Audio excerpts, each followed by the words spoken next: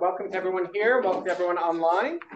This is the latest installment of the Fall 2023 webinar series for the Safeguarding Democracy Project at UCLA Law. I'm Rick Hasen. I direct the project. I want to thank Harley Ham and Ben Austin DeCampo and our AV team for their logistical support today. We did manage 3 minutes late to get all the connections going. Let me just tell you before we turn to today's program about two upcoming projects of the program. On Friday, October 20th at 9 a.m. Pacific time, that's this Friday, we're going to hold a virtual conference on the law and politics of potentially disqualifying Donald Trump from running for president under Section 3 of the 14th Amendment. We've got people on all sides of that issue talking about law and politics of that issue. That will run from 9 a.m. to 1 p.m. Pacific time. And then on November 16th at noon Pacific time, Pam Fessler, formerly of NPR, will be moderating a great panel called Covering the Risks to Elections on the State and Local Level, Views from Beat Reporters. And then we'll hear from Jonathan Lai of Politico, Carrie Levine of Vote Beat, Patrick Marley, and Yvonne Wingate-Sanchez, both of the Washington Post, formerly of the Milwaukee Journal-Sentinel and the Arizona Republic. To sign up for all of these events, go to the Safeguarding Democracy Project website, which is safeguardingdemocracyproject.org. All the events are free, but registration is required. Today, I'm pleased to welcome Genevieve Lakier and Eugene Volokh for a conversation on the Trump prosecutions, the First Amendment, and election interference. Hard to think of two experts who are better suited for this discussion, and hard to think of better timing since we got a gag order from the judge about 2 hours ago, which I sent to the two panelists. Genevieve Lakier, joining us on Zoom, is professor of law, Herbert and Marguerite Freed, teaching scholar at the University of Chicago Law School. She teaches and writes about freedom of speech and American constitutional law. Her work examines the changing meaning of freedom of speech in the United States, the role that legislatures play in safeguarding free speech values, and the fight over freedom of speech on social media platforms. Her most recent articles on the First Amendment have appeared in the Harvard Law Review, the University of Chicago Law Review, and the Yale Law Journal Forum. Eugene Volokh, who many of you know here in the room, is Gary T. Schwartz, Distinguished Professor of Law at UCLA Law School, soon to be emeritus and joining the Hoover Institution at Stanford. He teaches First Amendment law and a First Amendment amicus brief clinic at UCLA School of Law, where he's often taught copyright law, criminal law, tort law, and a seminar on firearms regulation policy. He's authors of textbooks on the First Amendment and academic legal writing, as well as 90 law review articles, including key articles on the First Amendment. So I'm going to begin today with some questions, and then I'll take questions from the live audience here. I cannot take questions, unfortunately, they're coming over Zoom today. Welcome to you both. Thank you for coming. And I thought I'd start off by having you each speak for about 5 to 7 minutes on this opening question. We've never had a situation where a presidential candidate is the subject of multiple criminal proceedings during an election, nor have we had a candidate saying disparaging things about those prosecuting him during an election, because there have been no prosecutions. How should the First Amendment figure into how these cases are handled in terms of gag orders, etc.? And let me start with Genevieve. Okay, well, thank you for having me. It's nice to be here. If only I could be in the California sunshine in person, but I'm stuck in cold Chicago and here with you virtually. Well, I guess I'm going to change the question a little bit and say, how is it likely to play out and how should it play out? Because I think it is important when thinking about this whole network complex of issues to think about the First Amendment, I think, in two dimensions. So first is just the First Amendment as a legal doctrine, as a set of legal tools that are actually going to be used by courts and other players to limit or structure what happens. But then equally important, I think, is the First Amendment as kind of overhang, as a set of arguments that Trump himself is going to be using throughout, I think, the campaign as itself a sort of political tactic and I think these two interact. My understanding is that up until now, and almost certainly going forward, the relevant players, the prosecutors, the judges, the decision makers in various forms are going to be aware of the way in which Trump and other political actors are going to use the specter of the First Amendment to attack them, to say this is a un-American campaign of censorship and silencing, and I think so far and going forward, I imagine it's going to be constrained the way in which the legal tools at their disposal are going to be used are going to be with this in mind to some degree. I mean, I think we already know that Trump is fundraising off the gag order. And so interestingly enough, I mean, I guess it's a sign of the success of America's free speech culture and our rich political tradition that even while we have these sort of legal fights about the First Amendment, there's this political fight in which Trump is making hay, using a great deal of expressive freedom to complain about how his First Amendment rights are being criticized. And so this is both a political and a legal matter. Now, just turning to the law, which is my specialty because I'm no expert on the politics of it. So some of this, as Professor Hasen noted, it's just this is novel territory. And so I think there are a lot of legal questions out there. I imagine that the Trump campaign is going to be challenging basically everything on First Amendment grounds. I imagine that the lawsuit, the DC Circuit case that out of which this gag order came, one of the primary defenses are going to be First Amendment defenses. I imagine the gag order is going to be challenged. Just speaking to the gag order, where we're beginning, I guess I'll tell an optimistic story, which is that we live in a period where the First Amendment is an incredibly powerful instrument of constitutional litigation. And the way in which it gets invoked, both in the cases and outside the cases, is in these very absolutist terms. The court, especially Justice Thomas, I think, on the court, but many members of the court speak in these sort of resounding, poetic, but very broad terms about what freedom of speech means in the American tradition, and invoke a specter of the First Amendment that applies equally everywhere. But I think in practice, the doctrine is way more nuanced than that and is flexible to accommodate a lot of the real world constraints or the real world considerations when it comes to speech. And we know from the history of the First Amendment as it enters the field of the criminal law, that courts are very sensitive to the ways in which what the speech environment that occurs in a courtroom and about what happens in a courtroom is just different than ordinary public sphere speech. That as I think Judge Chutkan said in this case, the First Amendment, you don't have the same First Amendment rights when it comes to either what you say in court or what you say outside of it about court as you do in the public sphere. Now, that doesn't mean that you don't have any First Amendment rights at all. And I think it is important to remember that. And I think it's a very good thing. I was actually just rereading this morning in preparation for this event, Bridges v. California, the 1940s case in which the court says that the First Amendment protects the right of a litigant in a case to criticize the judge in that case and invokes the sort of very important public value in speech about the trials and about what happens in court. And so litigants have First Amendment rights, but they are different than the First Amendment rights you have as a participant, an ordinary participant in public discourse. And so I am hopeful that through many, many First Amendment challenges, disputes, and adjudications that we're about to see, on the one hand, the fact that Trump is the defendant in so many criminal trials is a really interesting product of the extraordinariness of Trump, criminal law, the particular constellation of political factors that led us here, but it's also going to be, I think, a First Amendment story. I think there's going to be First Amendment questions raised throughout all of these in various ways in many of these trials. And I'm hopeful that the way in which the First Amendment actually gets utilized is in a relatively nuanced way, because what we are talking about is the ability of the government to maintain this is all complicated, asterisks, a fair and impartial procedures of justice where members of the jury, the attorneys, the staff members are not intimidated and harassed for doing their jobs, and in which it is impossible to get a fair trial. I think the courts are going to be quite vigorous in trying to defend the ability of there to be something like an impartial and fair administration of justice, even in a hyperpolarized social media age. And so in that context, I would imagine that there will be recognition that there can be constraints on pure expressive freedom when necessary to maintain the integrity of the procedures. And so, I was just looking at the gag order. What's so interesting about the gag order is it's a relatively nuanced order. It only limits, and it's very clear, and here I think we're seeing the First Amendment overhang.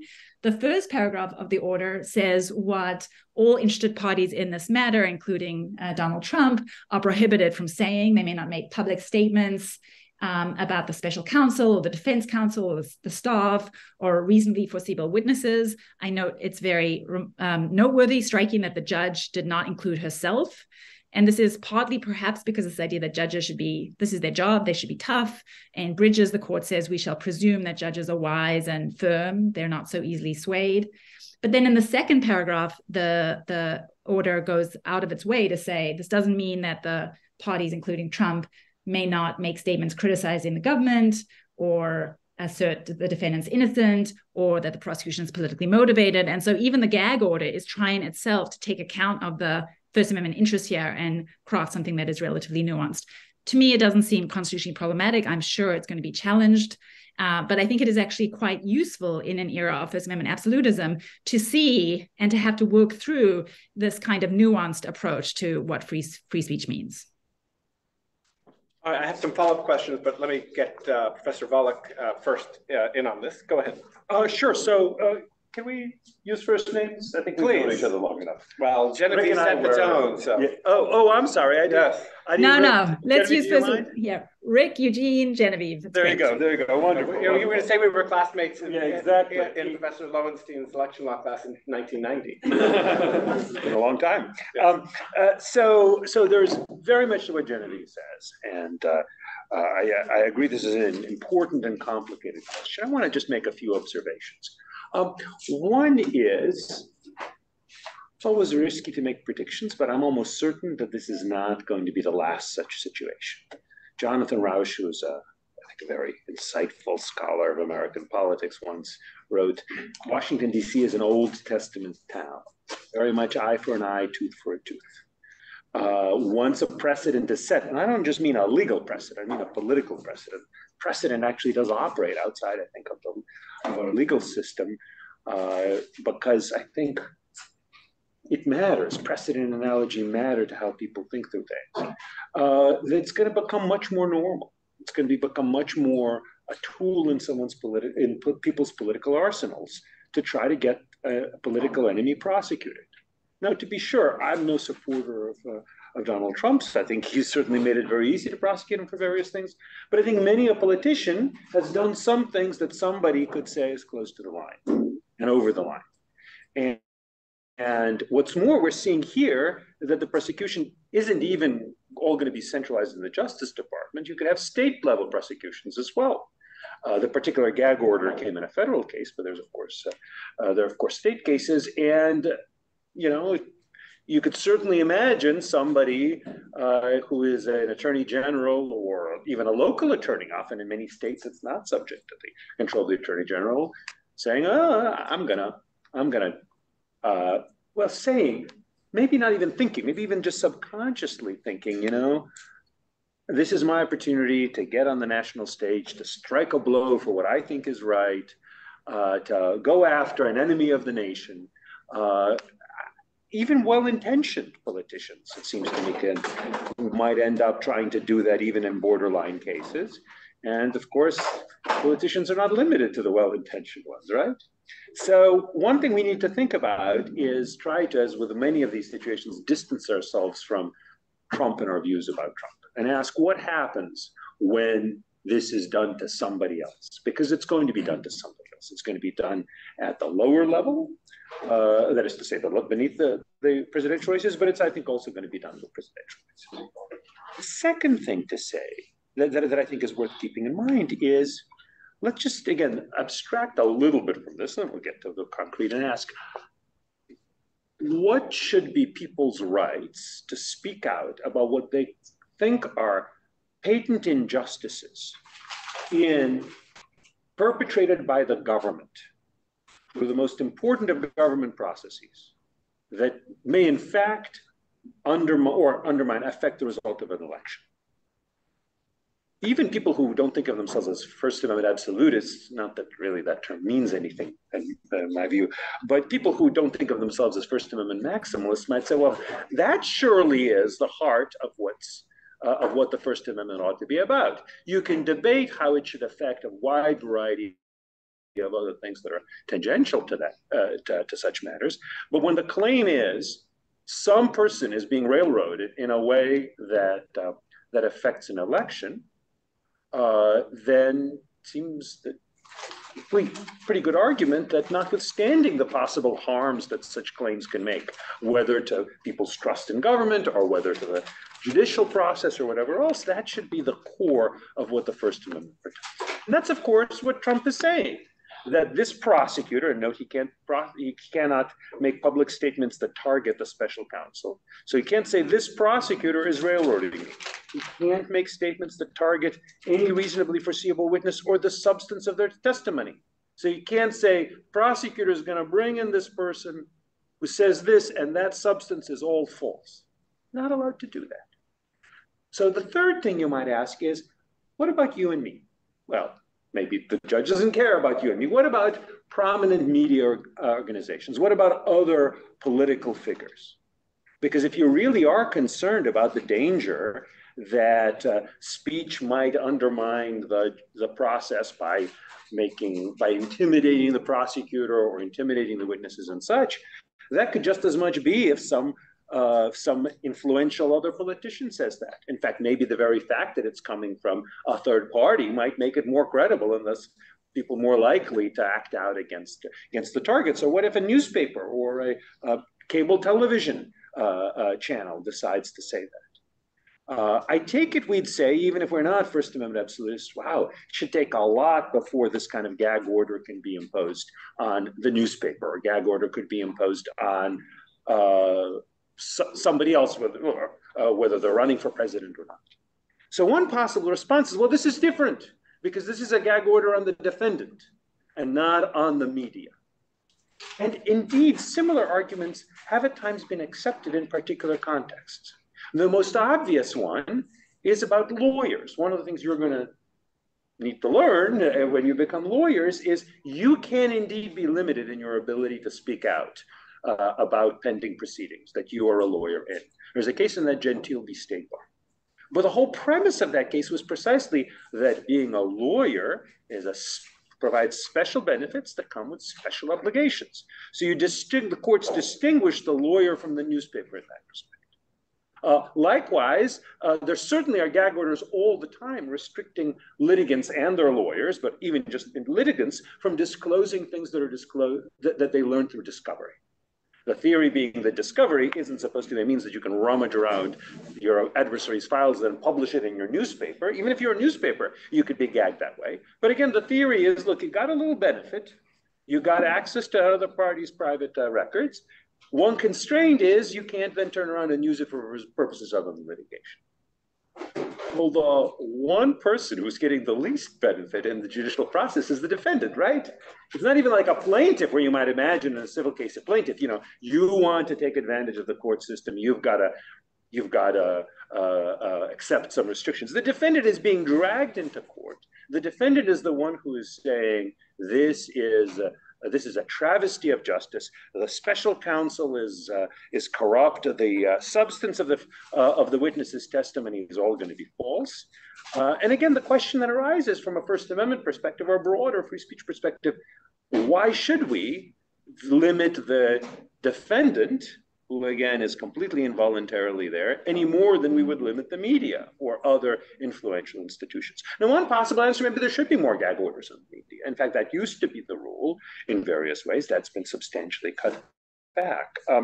Or another possibility, maybe, well, there's something special about being a defendant. Right? Once we find probable cause to believe you're guilty, we should limit your ability to say, no, I'm innocent for the following reasons. Or maybe just the danger to the judicial process is just so grave that it needs to be, this kind of gag order needs to be accepted. But despite, I think, what Genevieve said, there's makes a lot of sense. I do think that there's a real problem when we allow judges to say, whether to the media or to other politicians, or to the politician who happens to be the one who was dragged into court against his will, you cannot say these things while criticizing government officials, government processes, which you think are going to work a grave injustice and interfere with the election. Thanks for that. Let me ask you each somewhat different follow-up questions based on what you said. Genevieve, I'm putting on my hat as a remedies person more than a First Amendment person. I'm looking at the text of this order, and I'm wondering if it's unconstitutionally vague. It says you can't make a statement or cause someone else to make a statement that targets the special counsel? Does that mean you can't mention the special counsel? I mean, what does targeting mean? I imagine Trump's going to go right up to the line. Would a retweet of someone saying that Jack Smith is a liar be Trump speaking? Is this going to be workable? And what are we going to do about holding him in contempt?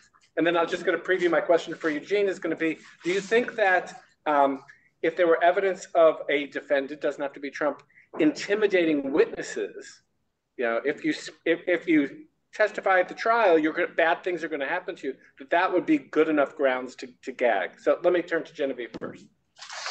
Okay, well, I'm just going to make a quick comment about what Eugene said. That'll segue nicely into my answer to you, Rick. So I'm justifying it, which is just to say that, in terms of the doctrine, the courts have distinguished between gag orders on press and gag orders on litigants. And I think the general rule now understood to be is it's pretty much an absolute rule against any gag orders on the press. Like the courts cannot gag the press, they can gag litigants. And this view was because the press plays some kind of gatekeeping role. It's a little bit thoughtful, careful about how it represents events. And so we just, on the whole, it's better to just let the press do its own thing because it's different than the litigants who have a very, who may not be the greatest people on the planet or may not have the most judicious views of what to say or what not to say. I think the story I told in my opening remarks was a story of stability. The First Amendment has always had play in the joints, and we're going to see that now, and that's going to be a good thing. But it also could be a story of updating, that the rules we have are written for a pre-social media age that assume there to be a meaningful difference between a litigant who's not a member of the press and the press when we're thinking about gag orders. And with Trump, who is his own press machine, he's the tweeter in chief until he was kicked off. And now I guess he's the truth socialer and maybe also the tweeter. I don't know. That we can clearly see that the social media rules may be different. And so we might see some evolution in the doctrine. I think that's part of a longstanding tradition, of course, trying to figure out the rules in light of existing social conditions, not necessarily bad, but it was a thing. I think it was worth mentioning. And I think it's a difficult and interesting question about whether this traditional distasteful gag orders for the press, but permission of gag orders for people like Trump, litigants in the case, defendants, whether that still makes sense. I think it does, given the different relationship they have, the different function that their speech is serving. But I recognize that it's a complicated question in light of the changing nature of speech and the social media platforms. Rick, on your really good question about is this vague and what are the remedies and what does target mean? So I guess I will say I think vagueness doctrine is pretty vague these days, and courts reach a lot of different views about what's vague. And so this is a joke that always kills in class about how vagueness doctrine is vague. It's killing in this room too. Yeah. I mean, why do I have my day job? I really should just do stand up. But I guess, I feel like given a kind of purpose-oriented reading of the text, target means, and this is the reason I think the judge issued the gag order, not because she's worried about criticism of the trial, and that I think is what the second paragraph is trying to make clear, but because of this real concern about party intimidation and harassment. And that is what target means. If you're going to make them the target of these kinds of campaigns. Now, what's complicated now, again, in a social media age, is that I think all of this is against the backdrop of, I guess it's often called like stochastic terrorism or stochastic harassment. Like, it's not necessarily going to be that Trump is the one doing all the harassing. Trump is going to be tweeting or speaking, and then his supporters will then take it upon themselves to do the harassing and intimidating. But this doesn't seem to me, I'm recognizing that vagueness doctrine is vague, and what's vague in my eyes may not be vague in yours. This doesn't seem to me unduly vague. It just seems to be marking the purpose of the gag order, the thing that it's worried about, which is also why it makes me feel a little bit better on First Amendment grounds. But it's true, this is written by and going to be interpreted by the judge. And then it's going to be appealed, if it's appealed, and the DC Circuit can make of what they can narrow it. But interpreting the gag order is one thing. I think the remedies is going to be a much more thornier question. I feel like it's probably possible, maybe useful for this to be slightly specified what the gag order is actually referring to. Although I think it's not impossible to understand what the Class of Speech Act it's referring to. How it's going to be enforced, I don't know. Fines is one thing, but if Trump continues to flout it, which I assume he will, given his past behavior, can the judge order imprisonment of an ex-president and a candidate for president? That seems hard for me to believe. And so I do think that there's going to be a lot of struggles about remedies. Thank you.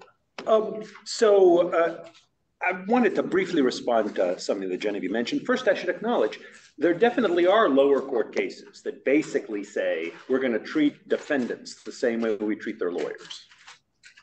But again, that doesn't seem to me to fit well with the rationale of the lawyer case of Gentile. There are some other cases. There's one I was involved with kind of as a lawyer for one of the parties from the Fourth Circuit. It was a civil case, in re Murphy Brown, not a television character, that basically said, no, these gag orders are subject to strict scrutiny like restrictions on other parties.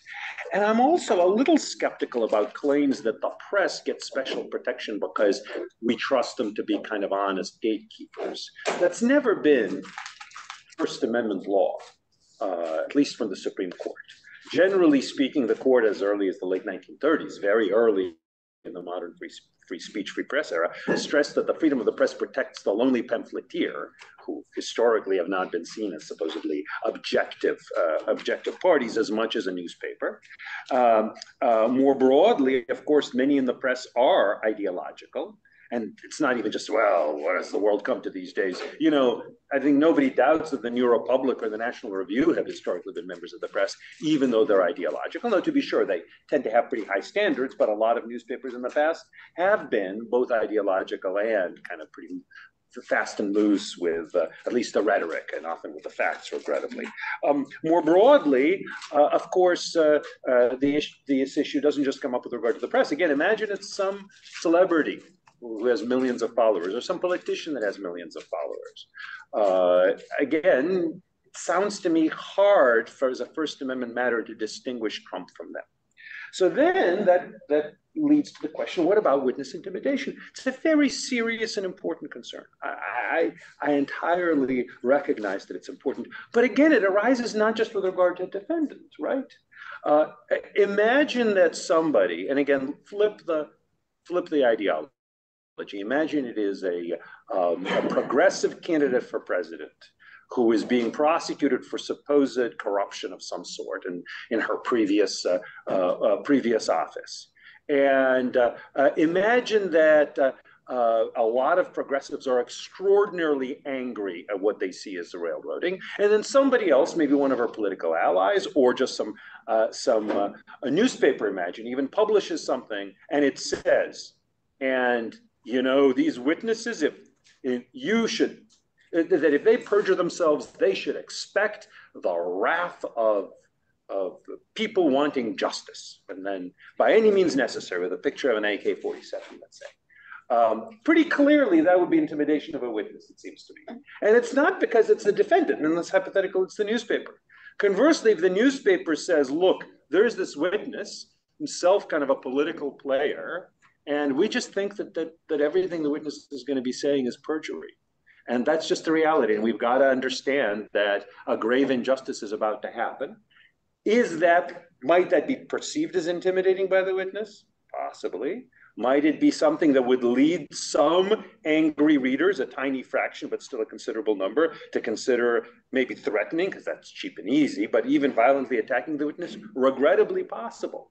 But I don't think we'd say, well, that's reason enough to have a gag order against the newspaper publishing this editorial. And again, it's not clear to me why the defendant, the criminal defendant in the case, who has often as much at stake as the third-party speaker, or actually has more at stake than the third-party speaker, who may know as much as the third-party speaker, who is obviously biased, but the third-party speaker could be biased too, why they should be treated differently from the newspaper. So again, I think the rule ought to be, yes, there ought to be prohibition on outright witness intimidation, but while understanding that any criticism of a witness might potentially lead to violence against the witness, I just don't think that can be enough.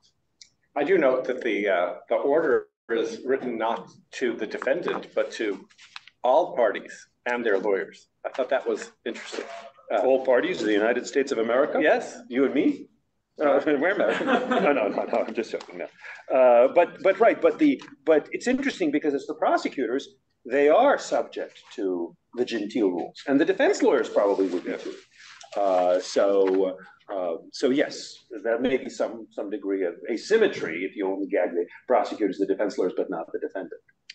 So we spent more time on the gag order than I expected we were going to, because I didn't know it was going to come down literally hours before our talk. Here are the other topics I want to hit before I get to your questions. One is about, more broadly, about Trump's conduct, whether he has a First Amendment defense substantively, not talking about the gag order anymore, but to claims of election interference, such as in Georgia. And then I want to talk about jawboning and other forms of what Trump has called election interference, which is a potential cooperation between social media companies and the government on what speech should be removed as potentially interfering with elections. So, and then I'll come to your question. So let me start with the issue of Trump's conduct. So Trump has this famous or infamous phone call with the Secretary of State of Georgia, Brad Raffensperger, and he says, which he later calls the perfect phone call, where he says, yeah, I just want you to find me 11,780 votes. And this is being used as evidence that he was trying to interfere in the election, get the election thrown. And he was saying, no, he just wanted it on his count. But one of the things that we're already hearing from his defenders is these activities in trying to speak to election and elected officials in a number of states, that this is all First Amendment protected activity. And let me start with you, just talking about it, not necessarily the Raffensperger call in particular, but at a general level, do you think that, where do we draw the line between speaking to people to make sure that votes are being fairly counted and crossing the line into trying to pressure them into changing votes illegally? Right. So that's a great question. And again, it's one that First Amendment doctrine has something to say about. Generally speaking, soliciting a specific crime is itself a crime and unprotected by the First Amendment. And by the way, that doesn't require imminence the way that abstract advocacy of crime would under Brandenburg. Generally speaking, if I ask you to do something that's criminal, even at some unspecified time in the future, and I'm intending that you do that criminal thing, and it's something quite specific, not just we all ought to revolt against the government, but let's go and shoot this police officer or burn down this police station or something like that, that is a crime. So indeed, saying to someone, you know, you ought to fake the records and get me declared as winner, that's solicitation. On the other hand, apparently Trump in the phone call says, there's no way I lost Georgia. There's no way we won by hundreds of thousands of votes. I just want to find 11,780 votes, which is one more than says we have, but probably we need. Yeah. That might be that what he's soliciting is not a crime, but what he at least sincerely believes is lawful behavior. Do your job. Their votes are out there. Somebody's hiding them. They're the ones who are acting illegally. I want you to do the right thing. I'm petitioning the government for redress of grievances in this respect. So how does one distinguish this? Because again, this issue comes up in a variety of contexts. You know, it's hard. It probably has to do with perception with a judgment about what the speaker intended, coupled with a judgment about what the reasonable speaker would have understood the statement to mean. I think you'd need both, and both would have to be proved beyond a reasonable doubt. This isn't just about the words. If I were to say, you know, wink, wink, nudge, nudge, I'm sure there's a million of votes out there for me. I'm absolutely positive. Why don't you find some for me? Maybe under the right circumstances, you might say, well, that's just covering a bad intention. On the other hand, you know, it may you'd have to have, again, proof beyond a reasonable doubt, I think, that the intention was to produce something illegal. Now, here's another way of thinking about this that some people might consider. I just don't think it's the law today. You might say the problem is with calling up the guy in the first place. And the analogy is actually to judicial processes, right? If I am a litigant in a case and I call up the judge and say, look, what the other side said is just completely wrong. I just want you, I'm being completely sincere. I really do believe that. I just want you to do the right thing and rule in my favor. And the judge will say, wait a minute, that's an ex parte contact. You're not allowed to do that. On the other hand, in much of the legislative process, ex parte contacts, lobbying are actually pretty common. So you might imagine a rule that says, look, for this kind of fact-finding executive process, such as administering an election, you just shouldn't be able to have ex parte contacts at all. Anything that's said would at least have to be said in public, with both sides being able to see it, or in some filing that the other side secede on. I just don't think that that's an existing rule. And that while it's an interesting question whether that would be a constitutional limitation on the right to petition the government for redress of grievances, I just don't think it's in play here. So that's the way I'd be thinking about this question. Genevieve. Yeah, I mean, I think I agree largely with Eugene, but I guess I would just frame it a little bit differently, which is I don't think that there's an independent First Amendment problem with the prosecution of Trump for the phone call or for election interference or for fraud in the state case, etc.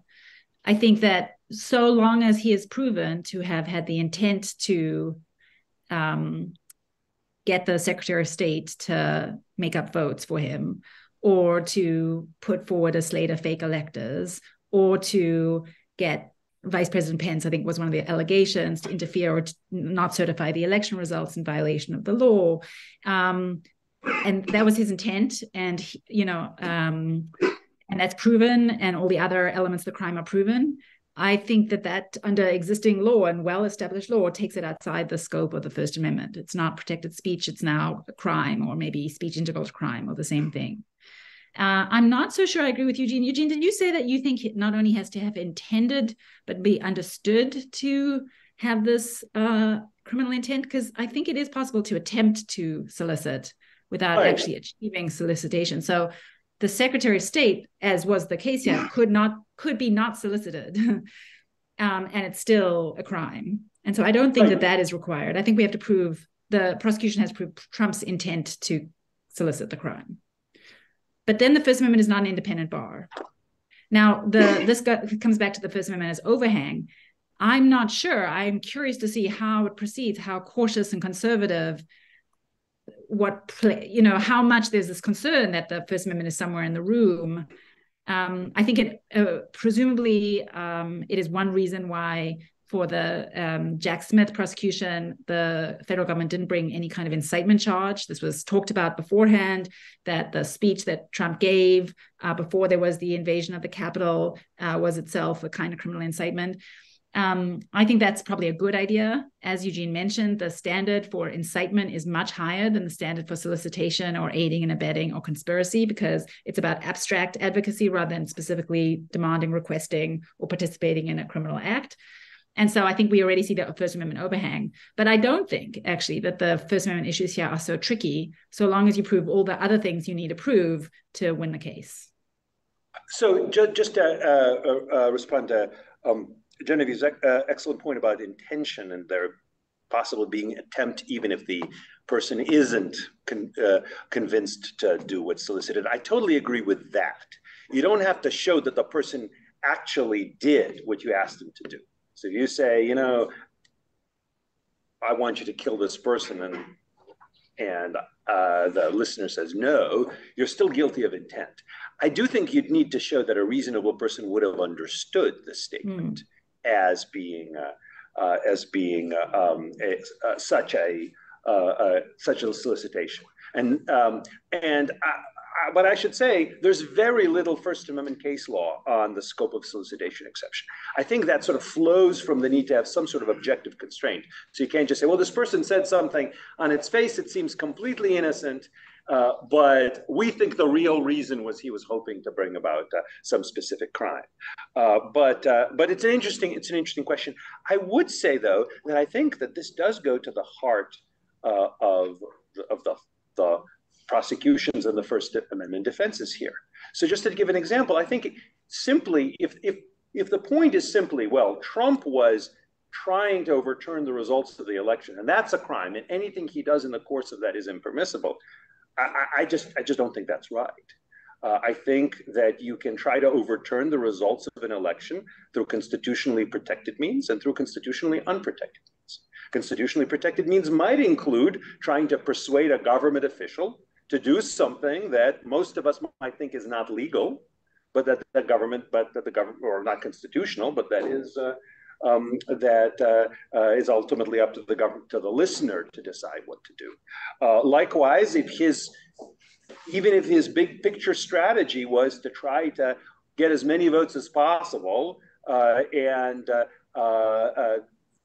that's okay if he's doing it by indeed asking people to do things that would be lawful, find things that he sincerely believes, votes that he sincerely believes exist. So, but I think the difference between Genevieve and me may be very subtle here. I think we both agree that, for example, a statement like this, the real question is, there are two possible interpretations. One is soliciting criminal conduct, another is soliciting lawful conduct. And that would make a big difference whether it's a matter of just criminal law or criminal law plus First Amendment law.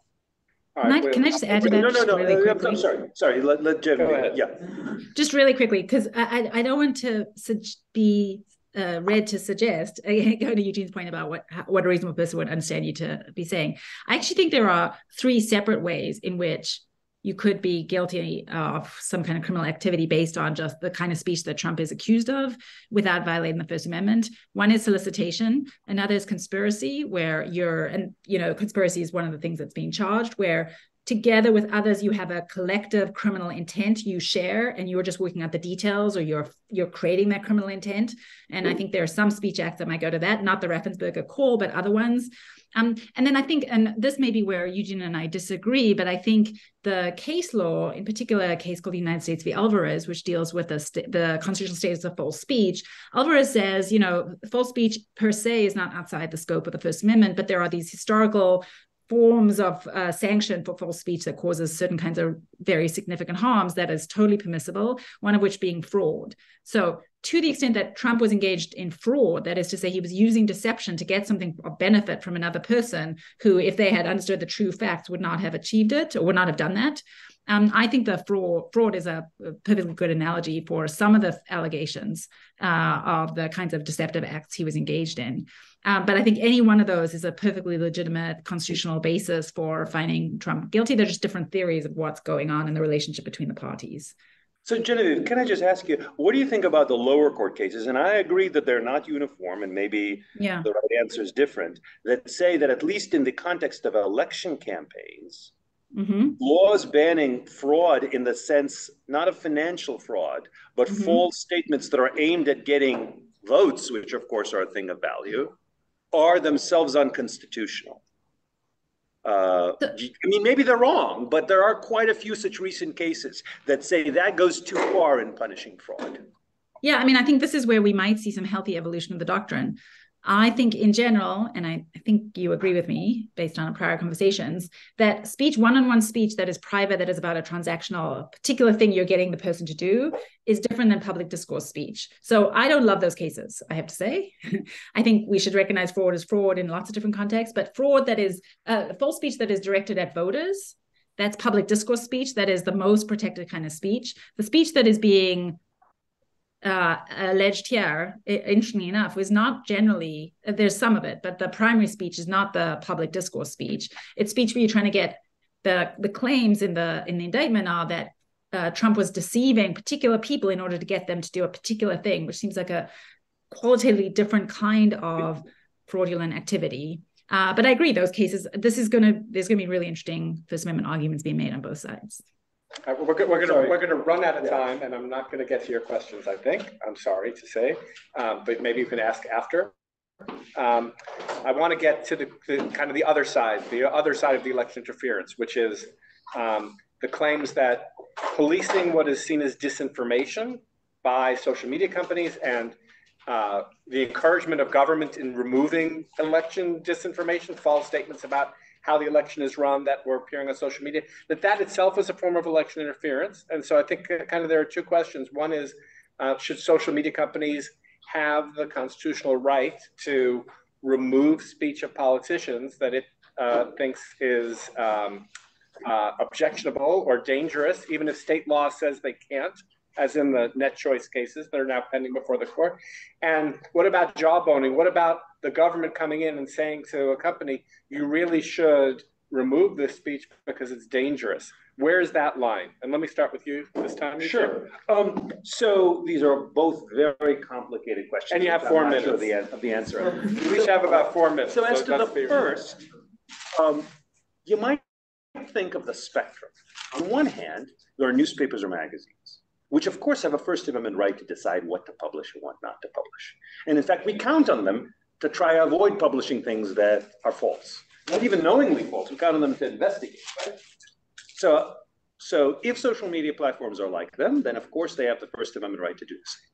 Here's the other side, phone companies.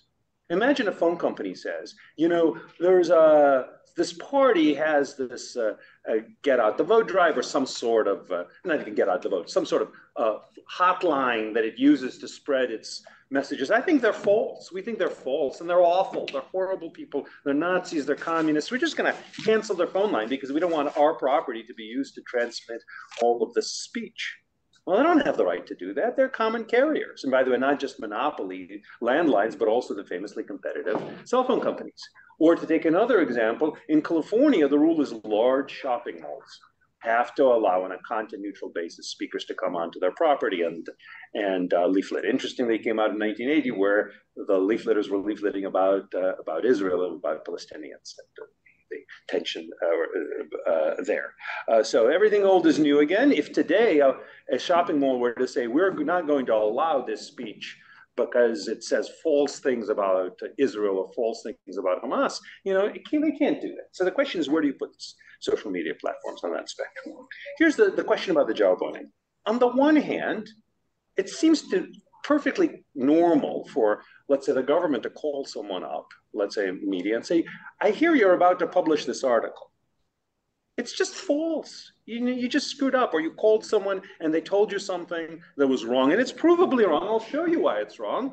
I'm not trying to force you to do anything. You want to publish, fine, but it's going to be bad for me. It's going to be bad for you. You guys are going to look like idiots.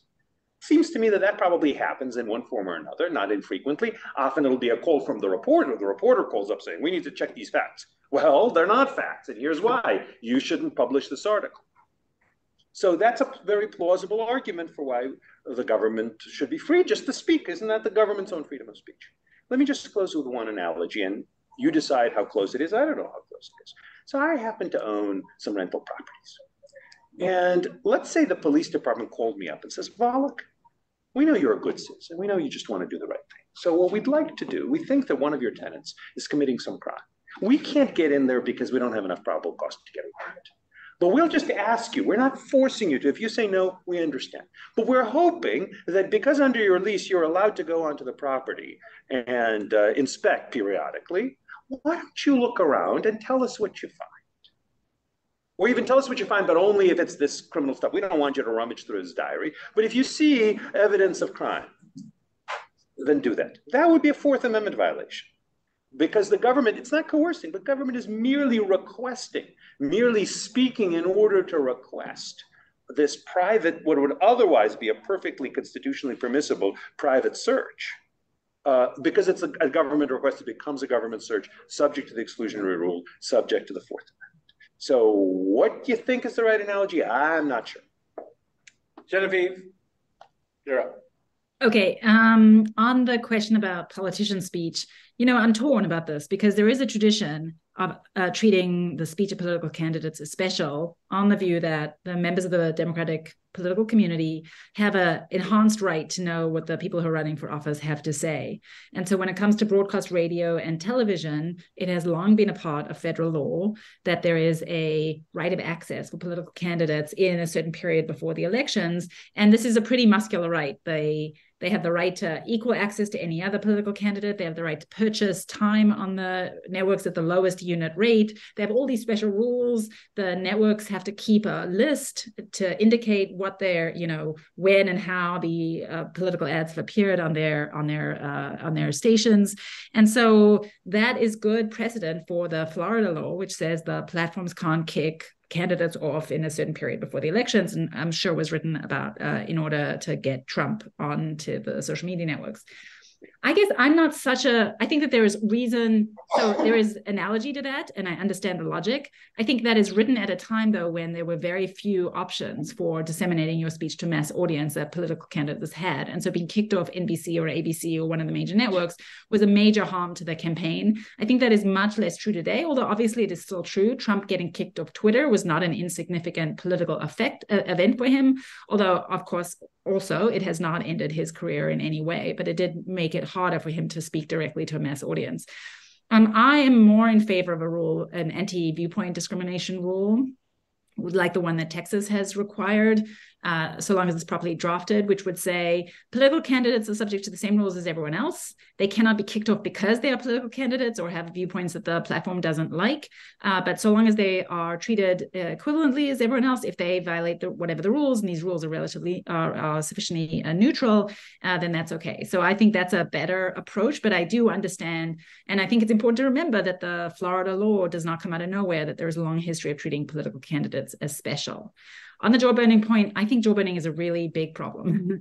I think it is the great underappreciated free speech problem in the American tradition. Once you start looking through the history of this state, you see lots and lots of efforts by police and prosecutors and local city councils and mayors and then state and federal governments to pressure private speech intermediaries into taking down speech they don't like, sometimes to boost it. Nixon pressured the networks at the end of his time in office. He thought that there wasn't enough favorable coverage of him. And so there's these memos in which he or someone from the White House is calling up the television networks like every day to criticize their coverage and to pressure them into putting up more pro-Nixon coverage. So it goes both ways, but it's particularly common when it comes to speech suppression. And I think we should be very wary of this. But as Eugene said, there is valuable communication, information shared between the platforms or the television networks or the newspapers and the government. And so the rule cannot be that anytime the government communicates with a private speech intermediary about speech on their platform, it violates the First Amendment. It has to be a more nuanced rule. I think up until very recently, courts had a very narrow rule because they're not quite sure how to navigate this tightrope between allowing there to be good communication between these two very powerful actors and, vindicating First Amendment values. And I think this is an area where there needs to be a lot more thought and work. But I think it's a real problem. And for those people who are lefty, who think that, the jaw burning hype is sort of silly because right now it's being pushed by conservative voices who are worried about the Biden administration and its role in getting anti-vax and articles about the Hunter Biden laptop scandal taken down off the platforms. If Trump gets back into office, I think there is very good reason to think that he will use all the powers at his disposal to try and get speech that is critical of him off the social media platforms. And so I think everyone should be worried about this. Well, I think we could go on for another couple of hours. I've got a lot more questions, but we're out of time. Thank you all for coming. Thank you for viewing. And hopefully we'll see some of you at our event on Friday on the question of Trump's potential disqualification under the 14th Amendment. Thank you, Rick. I very much appreciate it. Please thank our... Thanks for having me. Bye.